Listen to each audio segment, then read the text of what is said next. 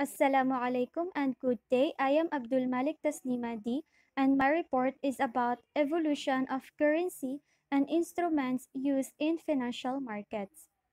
Before we discuss it, let us first define what is currency, what is financial instrument, and what is financial market. So a currency is a medium of exchange for goods and services. In short, it is money in the form of paper or coins, usually issued by a government and generally accepted at its face value as a method of payment. While an instrument or financial instrument is a contract between individuals or parties that holds a monetary value. They either be created, traded, settled, or modified as per the involved parties' requirement. A financial market is any marketplace where the trading securities occurs. So this is where the trading of securities and exchanging of currency or money for things happen. To better understand the evolution of currency and instrument in financial market, we must enter into the history of money. Before we go deeper into the history of money, let us first define what money is. So a money is defined as something generally accepted as a medium of exchange, a measure of value, or a means of payment. Money is commonly defined as anything authorized by law to be generally accepted as a legal tender, as a medium of, and a standard of value in payment of goods and services without reference to the general standing of the person who offers it. In short, money is the lawful token used in our society to pay for goods, services, and even our debts. So as long as the money is lawful and not counterfeited, it is accepted as payment without regard as to who is making it. So some of you might be wondering about the difference between the money and the currency. So the currency is only a form of money, while the money is broader in scope. Before barter came into practice, there was very little need for exchange as people lived very simple lives. They did farming, planting, fishing, and hunting. They provided the food that they needed in order to survive.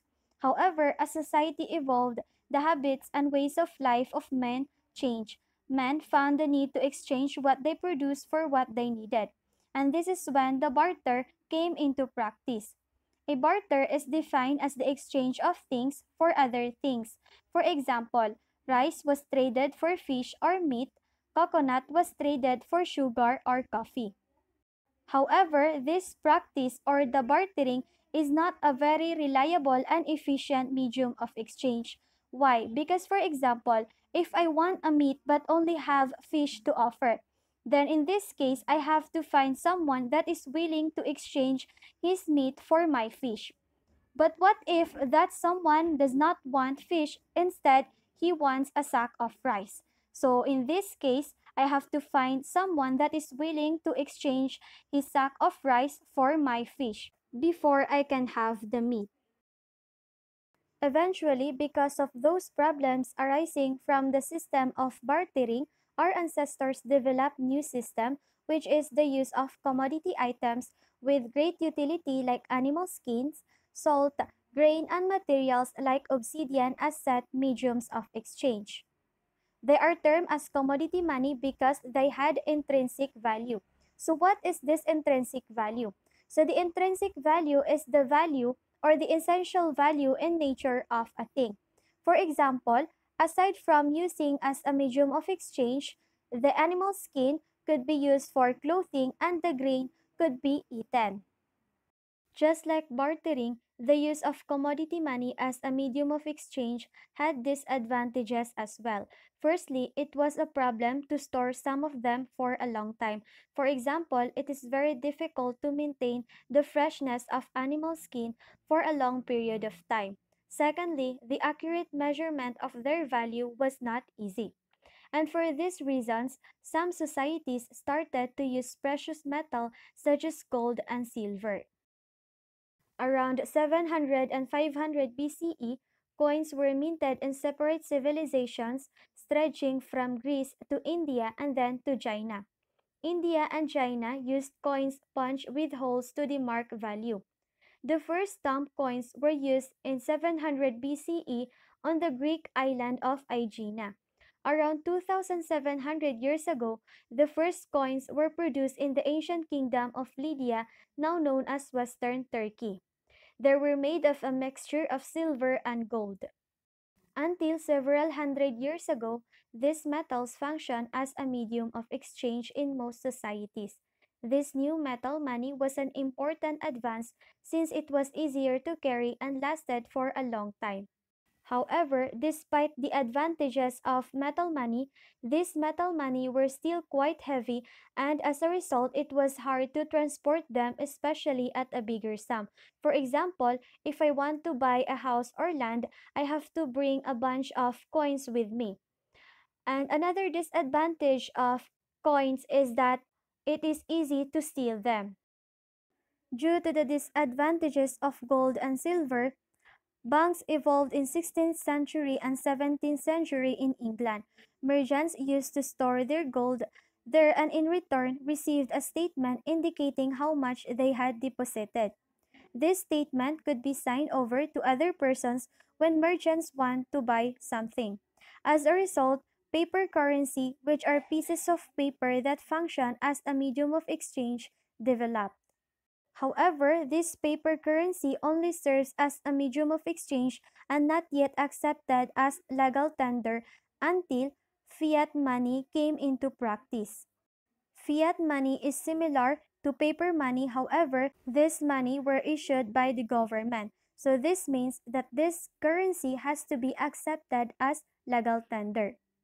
It is called fiat money, which is not convertible into precious metal anymore and has no intrinsic value. The value of fiat money derives from the perceived authority and creditworthiness of the issuer. As we now know, paper currency and coins can easily be stolen and can be expensive to transport because of their size. As a consequence, with the development of modern banking, checks were invented. Checks are a type of IOU payable on demand that allows transactions without the use of currency. No money needs to be moved when using checks because payments balance out such that both checks are cancelled. This simplifies the transactions for large amounts of balances a lot. As a result, it reduces transportation costs and therefore improves economic efficiency. However, despite the advantages, it is very time consuming to trade a check for currency. This may result in difficulties if something has to be paid quickly. Furthermore, it takes a few days until the bank will credit the account with a check that a person has deposited. To process check is very costly. For example, it has been estimated that it costs over 5 billion US dollar per year to process checks written within the USA. Due to the development of computer and advanced telecommunication technologies, new advances in the payment system were made, like the invention of the electronic fund transfer system. This technology introduced individual access to the payment system by means of a debit card reader or a personal computer. Deposits are simply transferred from payer to payee using electronic devices. In connection with EFTS, the evolution of plastic cards, example debit and credit cards, should be mentioned. These cards allowed people to make purchases which are paid for by booking the amount from the person's bank account either immediately or at the end of a month. To sum up my report, money has taken different forms over time. Today's money has evolved over centuries. Due to many innovations and technological advances in the computer industry, money has become finally what it is today. From commodity money over fiat money, it has evolved into digitized money. Digital money makes it possible to undertake cash transactions over the internet. By doing so, it will be the basis for a new generation of digitized business. So that's all for my report and thank you for listening.